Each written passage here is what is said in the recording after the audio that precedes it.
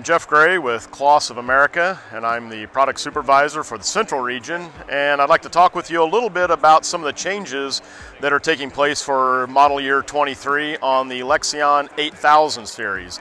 Now, our Lexion 8000 series is our wide chassis combines. Those are the class 8, 9, and 10 model combines, and we've made some significant improvements to those machines for this model year to really boost productivity and overall efficiency. The first thing that we've done on the combines is we gave them a new cab. You'll notice inside this new cab that it's a little wider, it's a little taller, it's much quieter and much more comfortable. It's got a new seat, a new layout on the inside with orientation of storage, and just overall making the cab a much more user-friendly and comfortable environment for those long days of harvest. To go along with that cab, we continue to update the CEMOS Automatic system, which is the autonomy technology that's on the combine that enables it to set itself as we go through the field. So that's a change that also continues on year after year to make that technology better. That is the latest technology in the combine harvesting world, is the autonomy and these machines being able to set themselves. And what sets our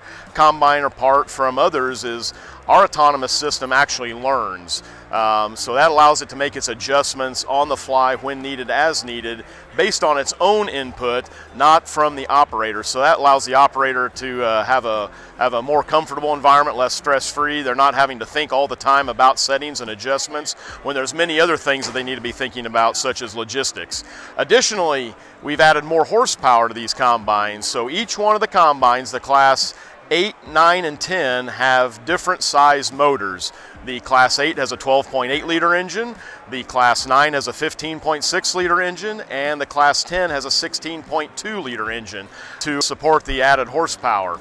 Also, the class 9 and 10 get additional separation area.